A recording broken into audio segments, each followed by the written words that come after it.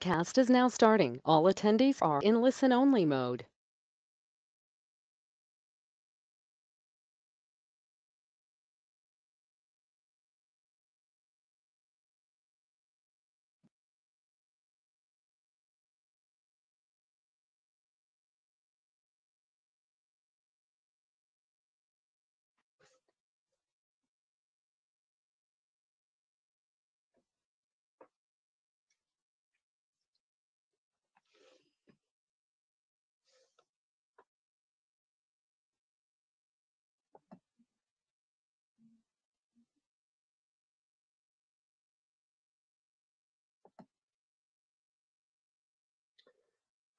We'll give everyone just another minute here, and then we'll get the webinar started today.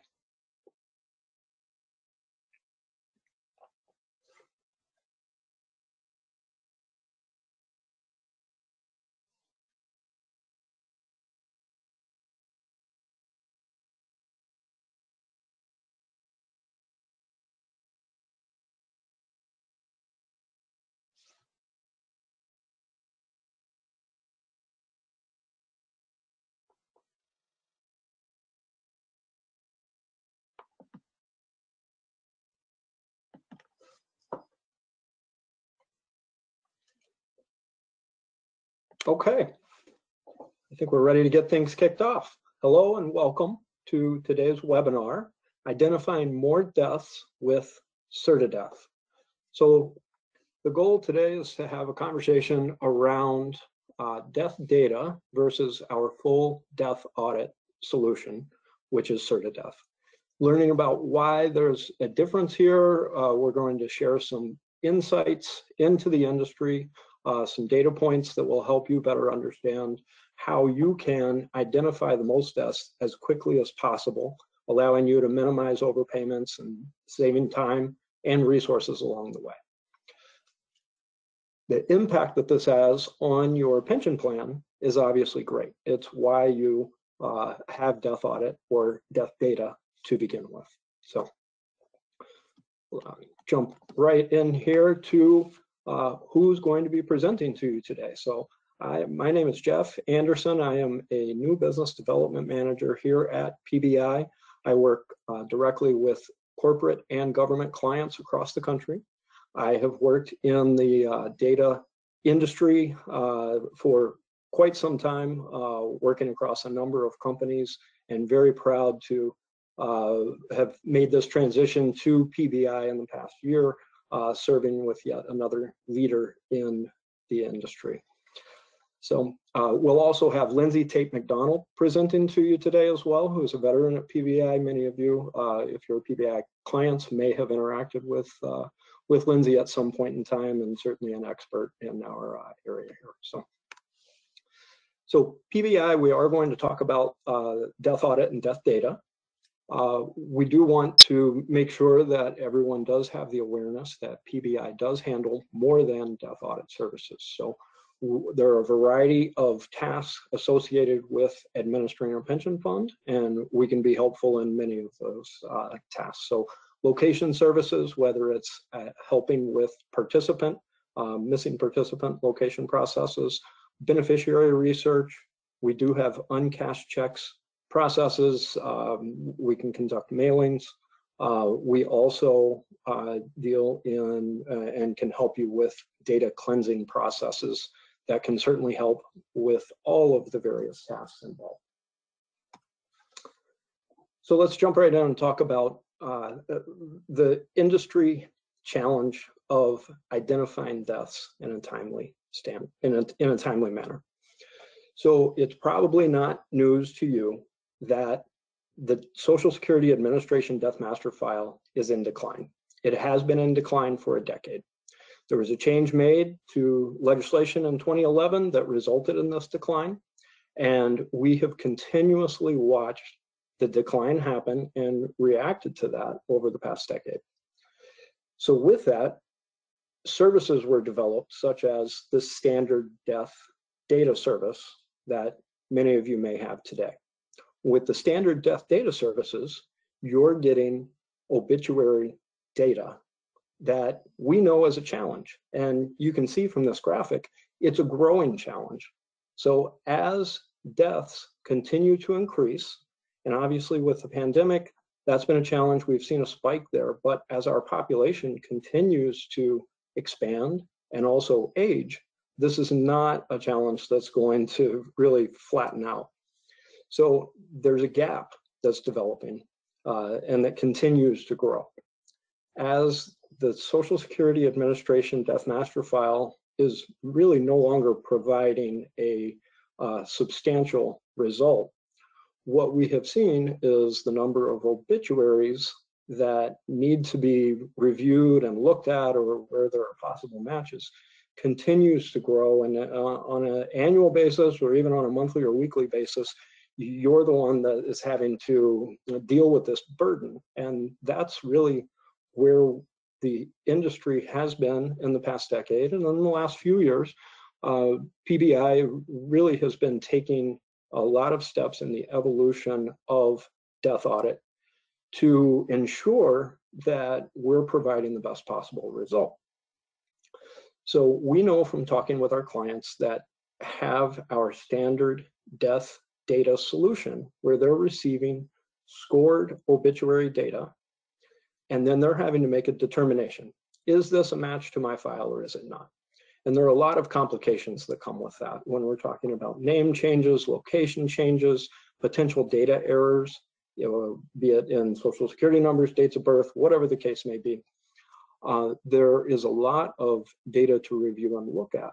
And so knowing that that is a growing challenge, we implemented new processes over the last couple of years that have evolved into the solution that we call CertiDeath. The goal with CertiDeath is to return to the death audit result that was really in place prior to the decline of the Social Security Administration Death Master File.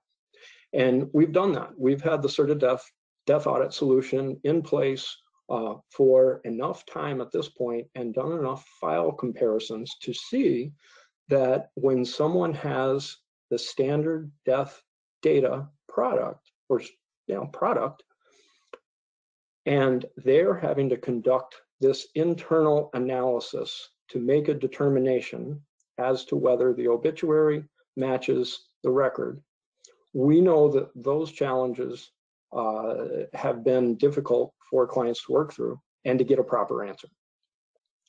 We can see through file comparisons that on average, those that have the standard data service are coming in around 70% of the total potential deaths that they could identify.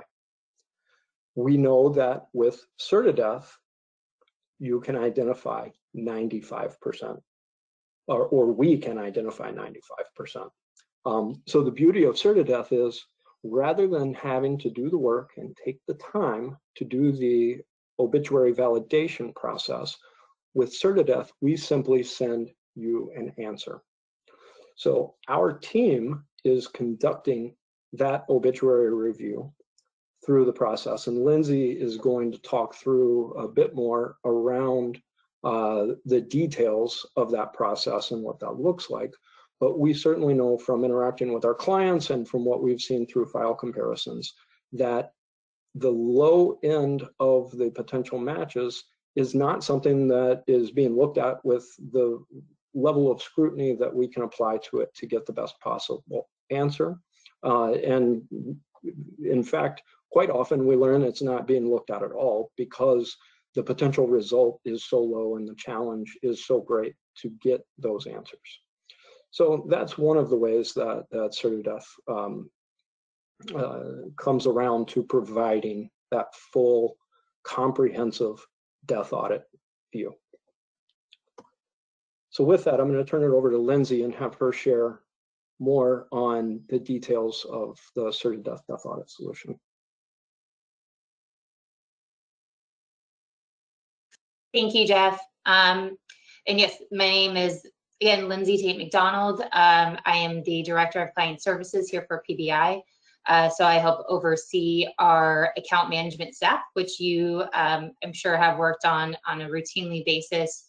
We help onboard clients. We help answer any questions or concerns with your standard service that you have now. But what I really want to address today is what is the difference between standard and CertiDeath with what you have now and what you could have, and how do we go through this validation process? So we continually have scrape on a daily basis over 26,000 different sources.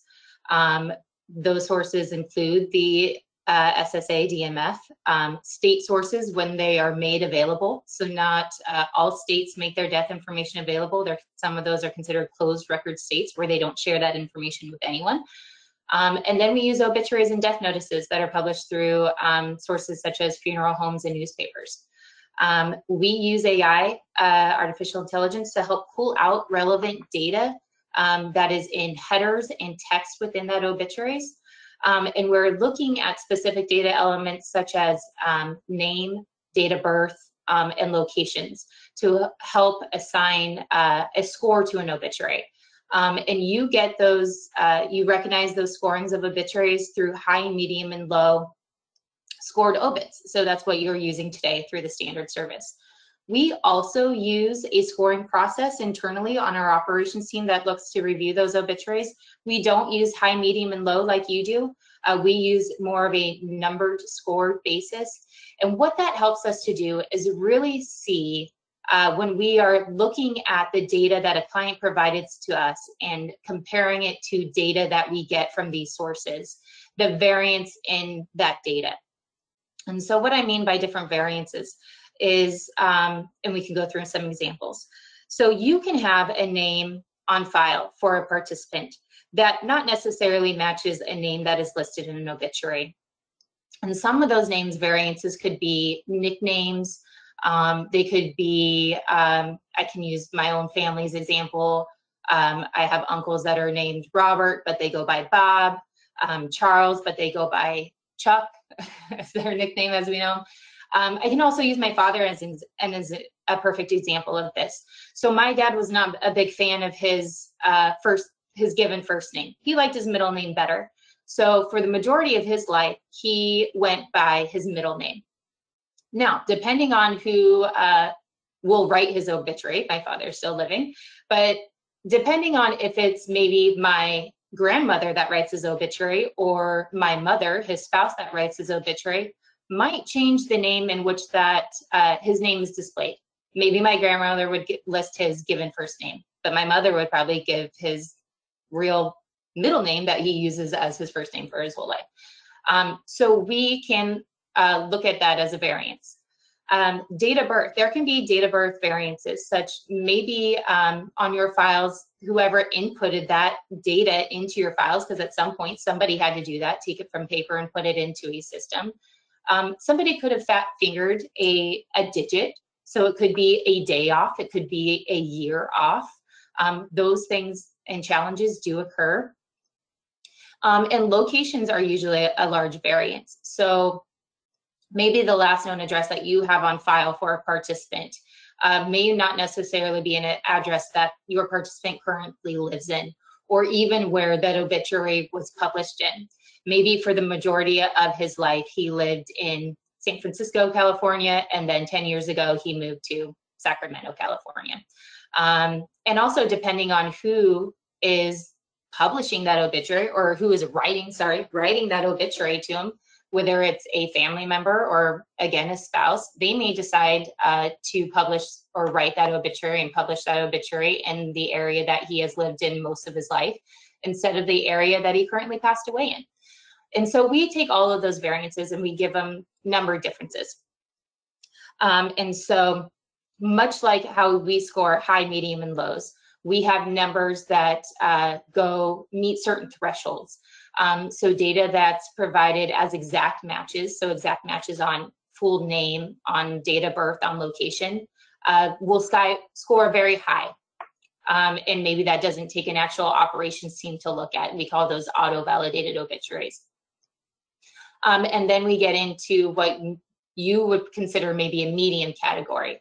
And so this is really where we're taking a look at our internal operations team that reviews obituaries on a daily basis, where they're really looking at in more detail, what are those variances?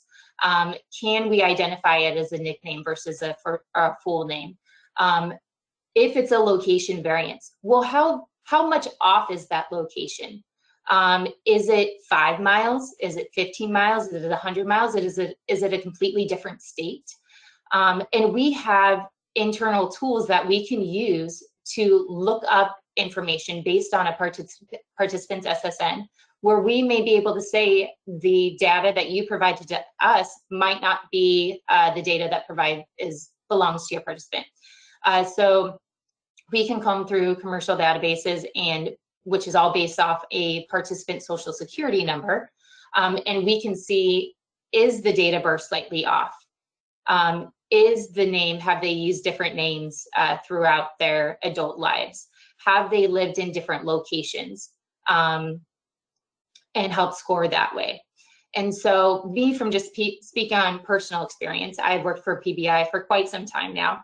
And I remember, I think it was about 5 years ago, where we had this concept of what is known now as CertiDeath. But in the very beginning, we had this concept of this idea of PBI reviewing these obituaries for our clients, because we knew it was a painful point for clients to do this themselves.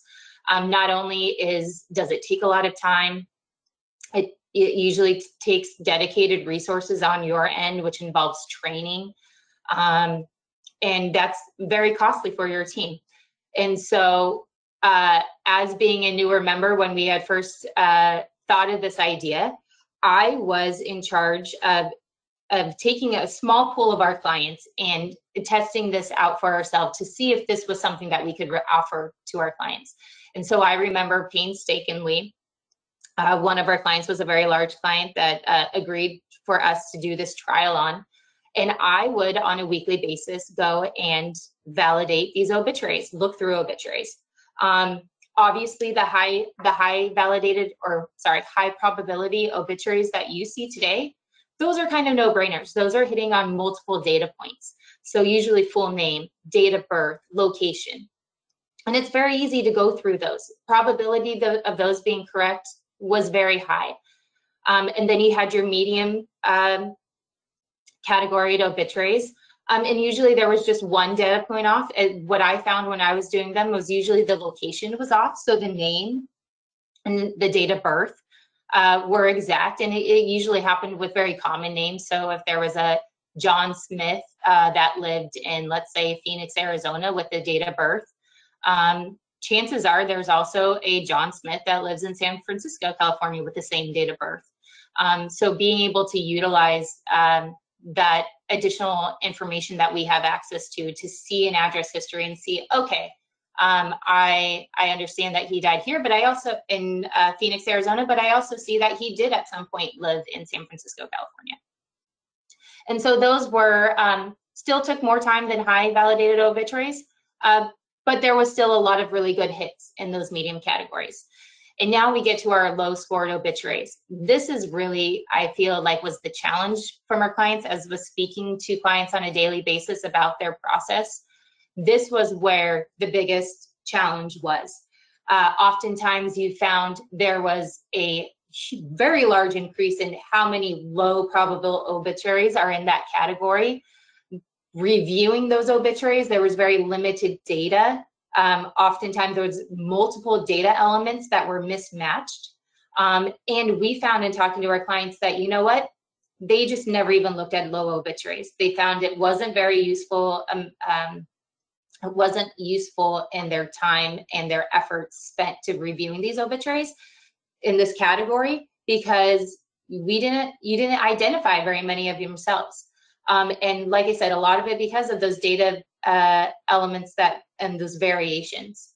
Well, we have a full team staff, like I said, that we look to review those. We have other resources that we can pull in. We can use relative information that we can find on a participant based off their social security number that we pull that information in.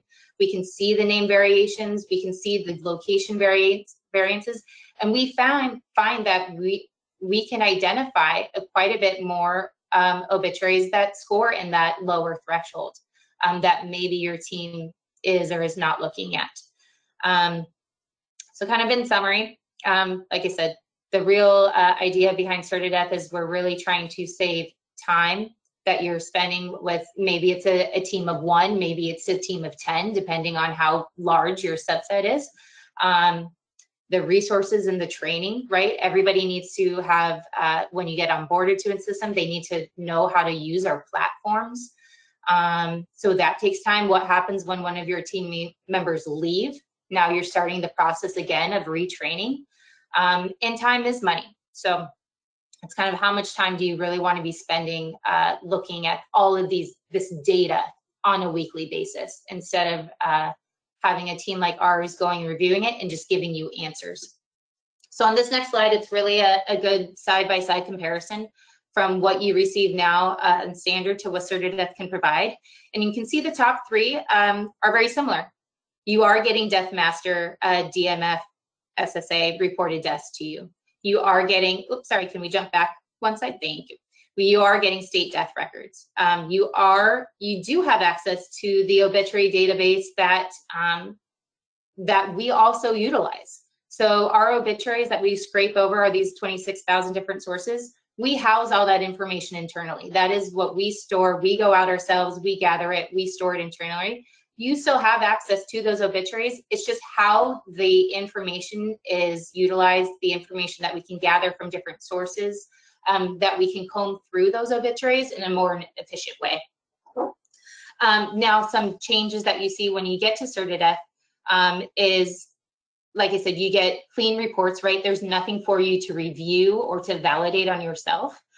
You get weekly reports that are sent to you on Fridays that have the participant information that you submitted, the death match that we found, and then if it is found through an obituary, we provide you the link to the obituary that we use to validate that. The Research Center access, you actually would not need this any longer through CertiDeath. So most of the time we find that through standard service, you have to use the Research Center. The Research Center helps fill those missing gaps in your information, such as address history, such as relative information if you didn't have that on file already. And it's an additional expense, right? So if you needed to look up an address, if you needed to look up a relative, that's not something that comes in the cost of your standard service now. Those are something that you have to purchase credits ahead of time, and it's an additional charge every time you need to do a search on that. And descendant identification. So we find that because we are scraping obits on a daily basis, that we are identifying deaths faster than you will in your standard service. So you are familiar now that we process your files over the weekend. You usually receive a report either Sundays or Monday mornings, and you work through that data throughout the week. And so we are not reporting any additional information, additional data to you within that given week, right? You're going to wait another week for us to reprocess your file and then give you another results file to review and validate. But with CertiDeath, our team is looking at those obituaries on a daily basis. We're pulling in that data on a daily basis. So if we receive an obituary on a Wednesday, that's going to be on your Friday report. So we are identifying deaths faster for you. So it could be within 2 days of a published obituary. It could be within 4 days, but in general, you're receiving death information faster. And then as Jeff just talked about before, we find on average that our clients can validate about 70% of deaths through the standard service, and that's just analysis over our current clients. And we did an analysis of our data that we provide on CertiDeath, and we find that it's about 95%. So we can go to the next slide, please. And then some changes that you also see is it's a different platform. So the platform that you use now with standard service, there's a lot of different elements within that platform. Not only are we giving you straight SSA and DMF validated deaths, and you probably are familiar with category codes and how we even rank those deaths that we find based off the social security number. So you are familiar with category 2s being an exact match of name, date of birth, name, date of birth, SSN combination. You also have different categories of 3s and 4s where that name might be slightly off. Categories 5s and 7s where it's usually an indicator that maybe there's something wrong with your social security number. You do not have to review category codes any longer.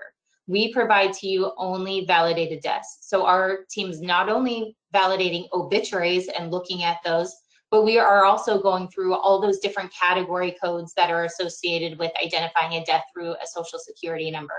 And we review those. We see if maybe you have your SSN that you provided us is a digit off or completely off. We see that if there is name changes, is it a valid name change? Maybe you provided a SSN and name that was the actual beneficiary instead of the participant. We see that happen oftentimes. And so like I said, this has a dedicated platform that you use. You can go in here on a weekly basis. You get the same type of automated email when your report is ready to view. And you can simply click on the week that pops up, like you can see in front of you here. You can also do custom reporting. So if you don't want to just look at a week's worth of data, you can pull it through a complete date range or from the day that you started to current and see all the deaths that we have reported to you. And let's see, I think we're going to turn over next slide and we're going to go back over to Jeff and he's going to talk to you a little bit about CertiDeath.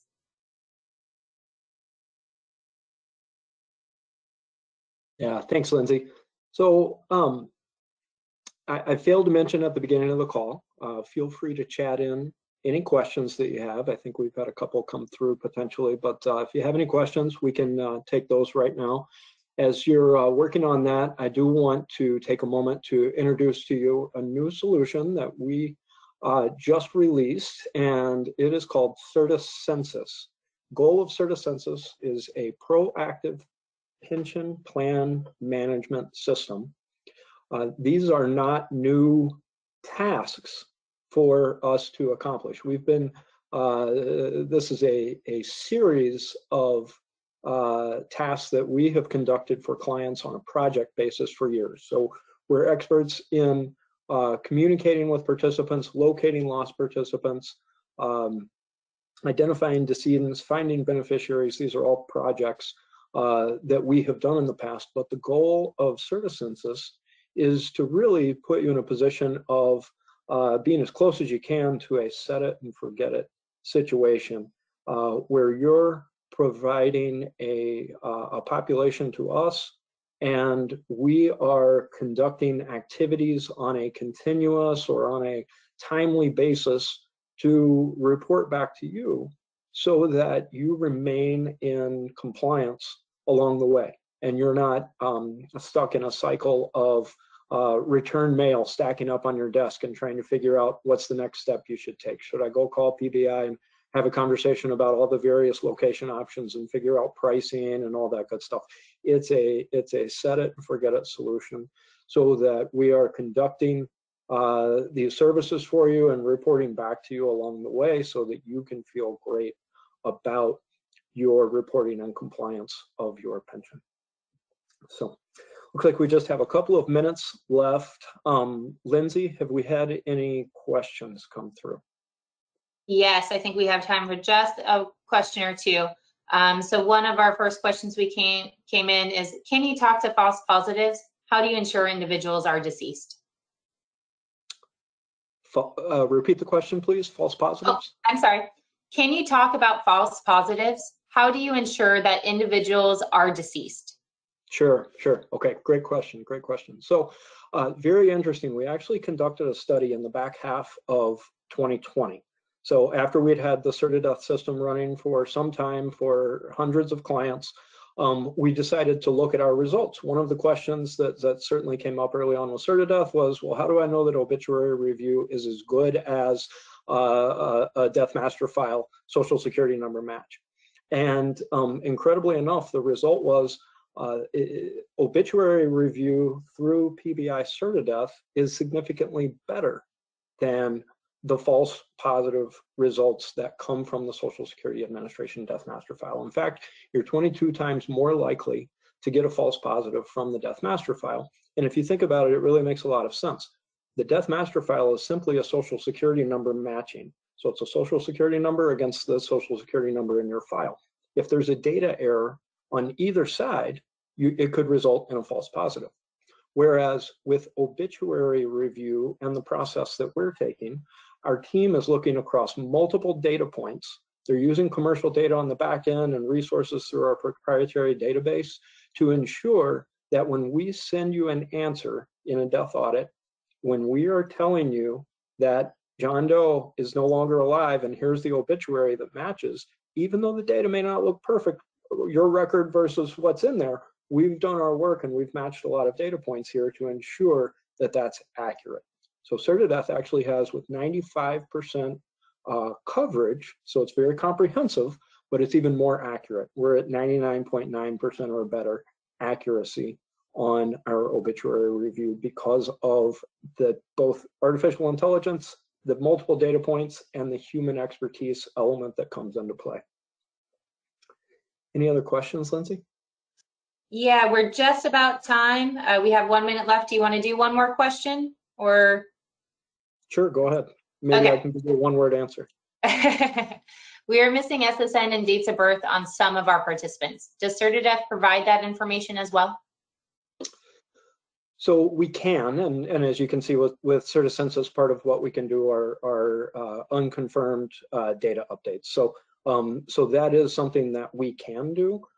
Specific to CertiDeath, one very interesting element and why one of the reasons CertiDeath provides greater coverage than any other system out there is with CertiDeath, we are continuously monitoring the commercial data that's happening. So while your file may have one name, one date of birth, one location in it, if any of those data points have changed through commercial data, we are seeing that through our database and through the advanced algorithms that are doing the death audit and surfacing these potential obituaries.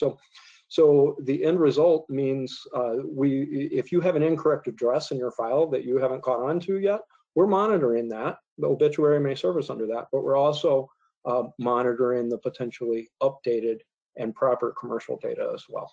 So we're kind of covering all of it, and that's where the entire process of the artificial intelligence surfacing the largest pool of results possible, and then the expert human review to check against our resources enables you to have the most comprehensive and accurate death audit possible. And with that, I know we're up against the clock here, so if there are any questions, please feel free to reach out. You can reach out to me directly. If I happen to not be your sales rep, then I can certainly get you in contact with your sales rep. If there are other questions or if you'd like to learn more about CertiDeath or CertiCensus, please reach out and we'd be happy to share more. Thank you very much for your business, and thank you very much for your time today.